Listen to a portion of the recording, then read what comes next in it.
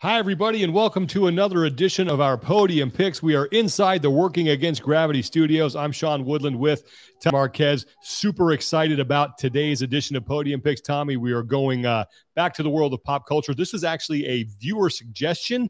We are doing our Podium Picks for karaoke songs. Woo. So that's going to be some good ones here. It's going to be a lot of fun. Pour yourself a nice warm cup of tea with some honey and some lemon. Loosen up those golden pipes. It's yeah, I'm looking forward to this one. But we know who stands on top of the podium as far as nutrition is concerned, and that's our friends at Working Against Gravity, the presenting sponsor here of this show. And they have some pretty cool stuff going on right now for our listeners and friends of the show. That is a fact, Sean. And regardless of what your goals are, they will help you stand on the podium of life there you with go. Their online nutrition coaching program. I've been a part of what I call hashtag Team WAG for the last 3 years. The biggest differentiator between, for me at least, and being able to work with an online nutrition coach and using the system that WAG provides is you get to work one-on-one with someone that you have immediate response times to. I get to message anytime. And throughout our relationship, we're working on custom crafting nutritional habits that fit my lifestyle specifically. And that comes with the onboard process of providing goals, body composition. They take into account all the other factors, sleep, energy, all the other stimuluses that can kind of affect it. And really, regardless of what your nutrition program you're looking for, whether it's keto, whether you're looking at intermittent fasting, maybe you want low carb cycling, all sorts of different things, they're able to work with you and kind of fit that into the framework of your life. They work with, besides someone like myself who's just trying to be fit and maybe, go kick and punch some people every now and then, they'll work with some top athletes, whether it's, Katrin Davidsdottir, Cole Sager. They've got people of all skill ranges and fitness levels and goals, whether you're just trying to lose weight or you're trying to maybe beef up a little bit like I currently am, for beach season. They can work with you guys, and they have a special deal for all of our listeners. You go to workingagainstgravity.com, use the code ELITE50, get $50 off your first month. If you want to give WAG a try, and you're not quite sure about taking the leap, this is a great way to get it at a discount, and they'll refund your money after 90 days if you're not fully satisfied. So what are you waiting for? Give it a shot and really dial in your nutrition like you've always been wanting to. All right, Working Against Gravity, we really are happy to have them as our presenting sponsor here on our Podium Picks episode for karaoke songs. Okay, so I think I started last week. Yep. So I will let you do the honors and kick us off here with your dark horse and spirit of the games for karaoke songs. Now, this is great because sometimes you and I will discuss things beforehand. I have no idea what you're going to pick, and you have no idea what I'm going to pick. So I don't know if we have any crossover here or not. So, all right. So this dark horse one was actually revealed to me via a live performance, essentially karaoke, but without the music background. This is an actual live performance. It is Wagon Wheel by Old Crow Medicine Show. And I know, yeah. So if you recall in 2014, I think it was 2013 or 2014, yeah. When we went to Big Sky, Montana. Yep. And one Daniel Joseph Bailey, I think that's his middle name, strolled up and grabbed a guitar and just laid down an excellent version of Wagon Wheel and brought the house down. I mean, there wasn't a dry eye. There was standing ovations everywhere. I might have married him if he had asked me at that point. And I was like, that was an awesome song to sing, especially because more people in the crowd knew the lyrics than I expected. Now, granted, Darius Rucker did a cover, and it became very popular then, but I was like, that's a great song to sing for people, especially if the vibe's kind of like a little more country, a little more relaxed, get everyone starts singing together. I liked it. So that was your dark horse. Yes. Okay, so spirit of the games now, karaoke songs, Tommy Marquez. All right, so spirit of the games. This is a classic karaoke song. And one of the things I always like, particularly if you're really trying to win over the crowd. Sometimes you just want to bring the house down and get everyone singing with you. Sweet Caroline by Neil Diamond. Is you're going to get everyone saying the bop, bop, bop. I think you might have that ranked a little low, Tommy. Oh, yes. Well, Sean, I'm not as middle class fancy as he is. But I always knew that if it was karaoke night on what was it, Thursdays? Santa Clara, one of the bars had karaoke. I always knew that one of the final they always reserved it, so you couldn't sing Sweet Caroline until like one of the final 3 songs. Okay. That just torched the place. All right. So your dark horse, wagon wheel, and your spirit of the games goes to Sweet Caroline. And I, like I said, think you're disrespecting Neil Diamond. Little foreshadowing there. Yes, okay. Okay. I will start with my dark horse. Now, I think that for me, the dark horse is that like, this is one that it's got a high degree of difficulty, but if you can pull it off, you're a karaoke hero. All right. And that is Bohemian Rhapsody by Queen. I think you have that too low. Okay. All right. Yeah, but and the reason is because not everybody can pull that one off. Like you can't be just, you can't get a few wobbly pops and you step up and do that one and have a good time. You can really butcher that song. You can. But if you pull it off, man, you know, it's an impressive performance. So that is my dark horse, Bohemian Rhapsody. My spirit of the games, and I am with you on this one. You need a song that has moments where everybody in the crowd can participate. They might not know any of the lyrics, but they know this one part. You know, they know like the chorus or the build up to the chorus, whatever it is. And that is Bon Jovi's "Livin' on a Prayer." Oh, all right. Because I think everybody can belt out the whoa, you know, when you get to that. That's a good crowd participation effort right there. I don't know if everyone knows the lyrics, but they know the chorus, and you can rely on the crowd to be behind you in that moment. So that's my spirit of the games goes to "Livin' on a Prayer" by Bon Jovi. That's a great one. Yeah. Oh, I just pictured all sorts of hair, and just feathered and lethal.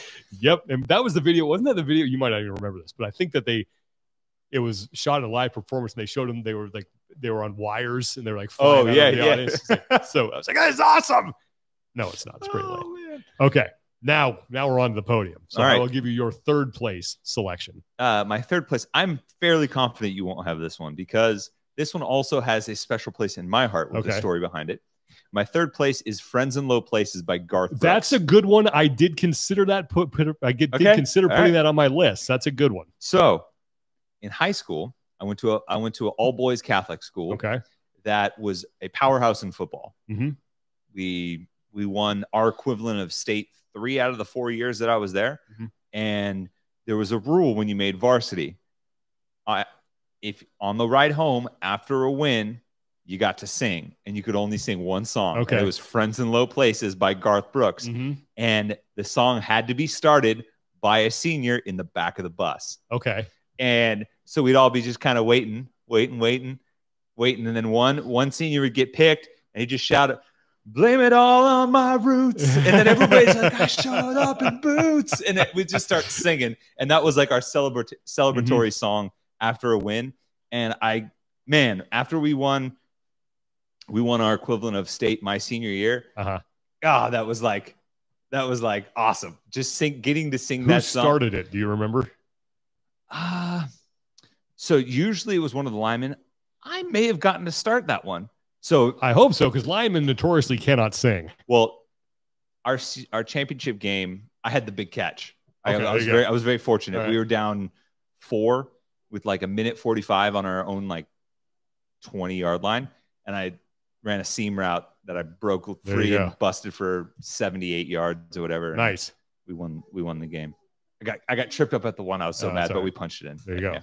But yeah, so that was fun. I just have so many good memories of being on the bus ride home from football and getting to sing that song. I like that you picked one that has special meaning to you. Okay. So that's third place is "Friends in Low Places" for Tommy. So yeah, Tommy, my third place. Okay.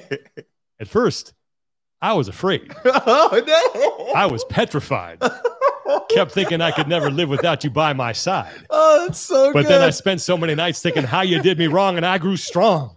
And I learned to get along, so now you're back. That one, that is "I Will Survive." Oh, that is number 3. And the only reason it is not higher is because I feel like the ladies love it. Yeah. Like I feel like as a female, you're required to sing. There's something about being a woman that you're just like required to sing with that song. Like men have some songs that they're required to sing when they come on. And I think it's this one and "Baby Got Back." Those are the two that all women will always sing. So I think if you're if you're at a karaoke bar and you're looking to get the crowd behind you and it skews female, "I Will Survive."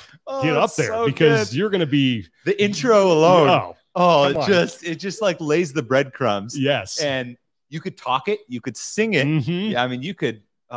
Isn't that And it was in the movie The Replacements. Yes. Yeah. Yeah. They did like a line dance. Yeah. That was how they like bonded, was over that song. In prison. Yep. So, or in jail. I'm sorry. There's a difference between prison and jail. I have a strong suspicion that's what they're singing in San Quentin right now. Exactly.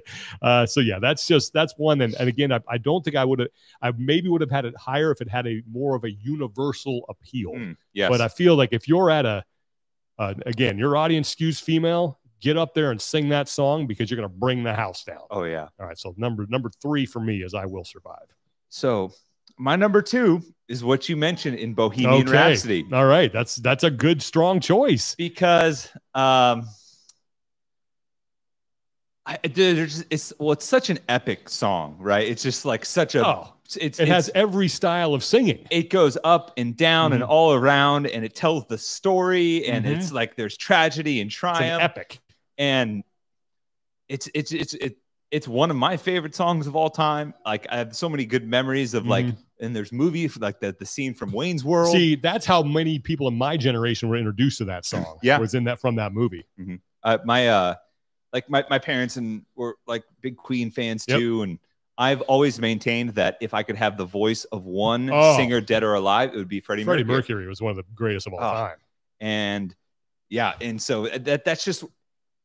And especially if you hit the mama, ooh, and everybody gets going, because that's like when the soul comes into it, you know, like if you nail that one, and especially when the choral part hits with the backgrounds and the like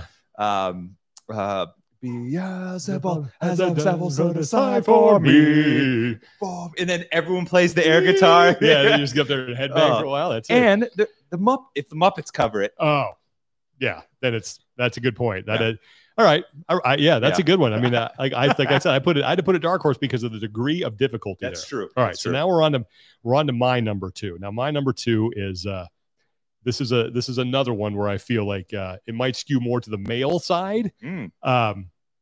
But it's the story of a small town girl, Tommy, who's living in her lonely world.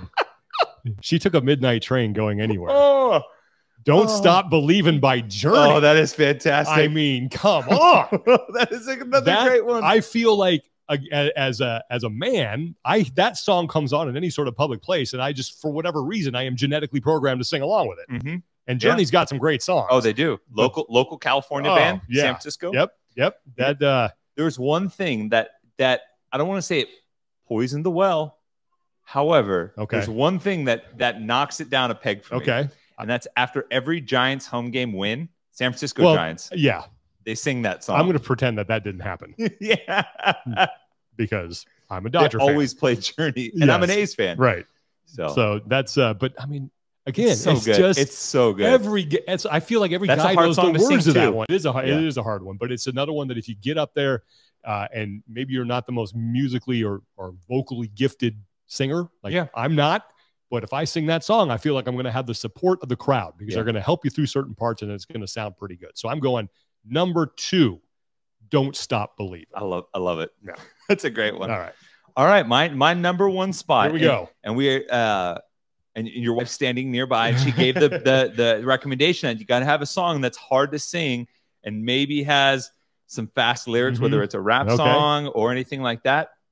This falls into that, and this was a classic '90s song, like just '90s, like kind of that weird alt rock. You're not quite sure. I'm gonna have a song in my head, but I'm not gonna say it. I'll tell you if I'm right or wrong. And this is a song. Every time I've sung it in karaoke, everyone's like, I completely forgot about that song. That song's awesome. And I didn't know like half of those lyrics. And it's Semi-Charmed Kind of Life. That's not it. By Third Eye Blind. That's a great song, though. Yeah.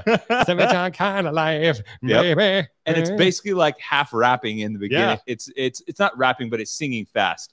And it's pretty lengthy. And you got to pull in some full breaths beforehand. The diaphragm. Get the diaphragm going. Yep. Oh, man. I won a bet against Marston Sawyer's one time because our buddy was over and we were all having a big get together, hanging at a friend's house. And one of our friends is very musically inclined. And he would bring his guitar. His name's Matt Zarzuela. Shout out. I don't know if he's listening or not, but he would play and he would just sing songs. And Marston's like, we started kind of talking about Semi-Charmed Kind of Life. And he goes, does anyone ever know the lyrics to that song? I was like, Marston said that. I do. And he's like, I'll bet you. I can't remember what he bet. He was like, you can't sing that song front to back. And I sang it front to back. And he was like, well, shoot. He didn't say that. But, yeah. I thought you were going to go Tub Thumping by Chumbawamba. Oh, I get knocked out. I get up again. I get knocked out. That's a good bar song. That is a fantastic one. That's one of my buddies would always sing too. That's where I thought you were going. But that's a great, when you think about it, it's a great karaoke song. Okay, yeah, well, my number one is one that I thought you disrespected, and that is Sweet Caroline by Neil Diamond. And there's a reason that establishment said you couldn't sing it until it's one of the last songs, because it is the greatest karaoke song of all time. Because you may not know any of the lyrics, but you know the chorus, and you know to go, ba, ba, ba, you know to do that. Oh, so, man. And everybody loves Neil Diamond. Yep. Seen him in concert twice, Tommy. Really? I have seen the great Neil Diamond in concert twice. I mean, Brother Love's Traveling Salvation Show. Just that's the one that my mom loves me some Neil. She loves her some Neil Diamond. I loves Neil Diamond. I took her to see him one time, like back in the 90s. I have no doubt. Actually, one of my favorite Will Ferrell impersonations is of Neil Diamond. that one skit where he's talking about he just goes off the rails about all the illegal stuff he did. And that's fantastic. It's the storyteller's one. The story. That's right. That was hilarious. But I mean, Sweet Caroline. I have actually sung this karaoke with a friend of mine when I lived in Jacksonville, and the whole place got into it. It's just I don't know if there's a better karaoke song exists for just a fun time than Sweet Caroline by Neil Diamond. Oh yeah. Yeah, it's a great one. The Semi-Charmed Kind of Life one was also, I have a good memory in it.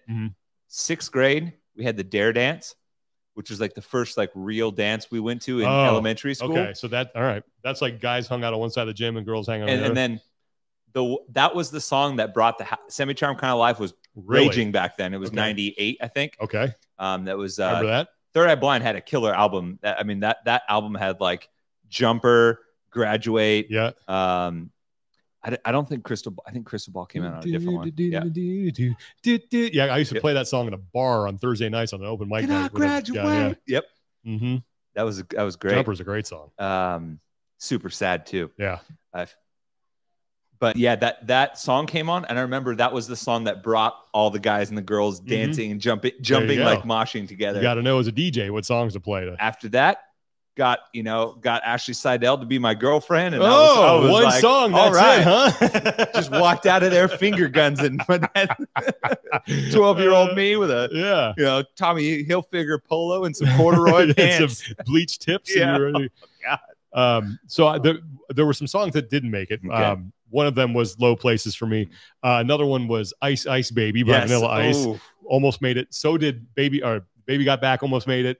And so did Can't Touch This by MC Hammer. And then I was put through this when I was working in Tallahassee, and it was like I was leaving. I was going to Jacksonville. And I went out with some friends, and they're having a karaoke night. And I never put my name in. Well, they put my name in without me knowing it. And I get called, and I don't know what I'm doing. I go up there, and they picked Copacabana by Barry Manilow. And the guy who's running the thing, goes, he hands me the mic. He goes, "Have fun. It's 9 minutes long," and just walks off the stage, went out for a smoke break or something. So I'm up there by myself singing Copacabana. That is such a good thing. Oh man, it was terrible. 9 minutes. I'm up there. Her name was Lola. She was a showgirl. It was awful. Of course, Barry Manilow. He writes the songs that makes the whole world sing. Yes, Tommy. Yes, of course. So those are the ones that almost made the list. And then Whiskey in the Jar by Metallica. And that's because my brother, that's his go-to song. In fact, I got a call one time from a friend of mine in Los Angeles, and it was the middle of the night. I was living on the East Coast at the time, and it's 1 in the morning my time. And my friend Ben calls me up, and I'm like, "Why is he calling me at this hour? This must be serious." And I pick up the phone, and it's just he's screaming into the phone because he's at the Saddle Ranch at Universal City. Right outside Universal Studios. There's that Saddle Ranch. And he's like, "Hey, man, your brother's here at the Saddle Ranch, and he's singing Whiskey. Oh, he's on the bar right now." Wait, you mean the one over the Saddle Ranch up here? No, the one, I think it's called the Saddle Ranch. In Fremont? No, in in Los Angeles by outside. Sorry. I thought you meant the Saddle It might Ranch. not be called the Saddle Ranch. Okay. I think it is. But anyway, your brother's always on the bar. He's running around the place singing this song. So I got this great play-by-play of my brother doing Whiskey in the Jar. Probably after a few wobbly pops, and he was crushing it. A couple of frosty froth wagons. Yeah. So what ones did you leave off? I got, but honestly, I will say this: the Metallica's version of Whiskey in the Jar is phenomenal. It's a great song. It's fantastic. Especially like it's like one of those songs like Hallelujah that's been done by so many people, and I'm like, this is one of the ones where I kind of got really good that way. So I got a couple. Get Low by Little John and the East Side Boys. Right. Just because the intro is that dum dum dum, and that's like the intro everyone knows. Like, we're gonna get low. Skeet. So I have a great story of senior year of high school. We had a couple of friends, one of which who was the valedictorian. We had a celebratory event, to put it lightly. And one of the two jumped up on a table with his shirt off and was singing that song, swinging it around. The other one was doing something that potentially could have gotten him arrested. Yes, as the valedictorian to that song. Oh, good. Okay, but it was all above board. It wasn't bad. But I didn't want to encourage anything. To our young listeners. Anything Creed. Oh, because man. that is either going to do really well or it's going to bomb. That's high risk, high reward. Exactly. Because if you do it well, you can pull a lot of people that like shamefully like Creed. Like it's like singing Matchbox 20 or something. It's like one of those 90s like alt rock songs. You're like, I know the CD. Like, oh no, I know all the lyrics to this song. Like Human Clay was part of my collection. Forgot About Dre. That's a good rap song. Anything Oasis. Yeah. Fun. I think I told this story we'd sang karaoke after the Pandaland event in China. Yes. I'm at a karaoke bar in Chengdu. Okay. It sounds like the night. And athletes from the athlete program, which is a UK based team, were singing with us.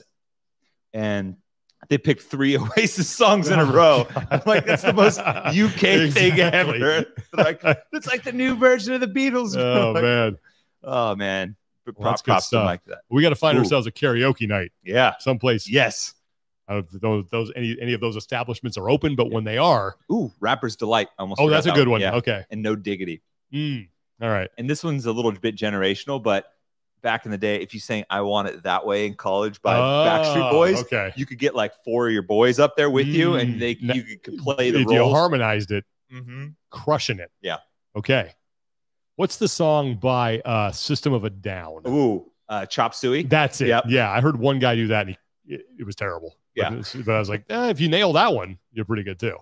I have that song along with a few others. I have a special place in my heart because remember we were talking about like sneaking out of the house in high school, and I got in trouble for sneaking out and pushing my dad's car down the driveway. That System of a Down CD was always in his Kia. So man, that's like a rock. Here I am at 1 in the morning on a weeknight, driving in a Kia with System of a Down playing. All right. Real rock and roll right there. Okay. Well, those are our podium picks for karaoke songs. Would love to hear what yours are. Leave them in the comments. That will do it for today's edition of our podium picks. So for Tommy Marquez, I'm Sean Woodland. Thanks for listening, and go do some singing.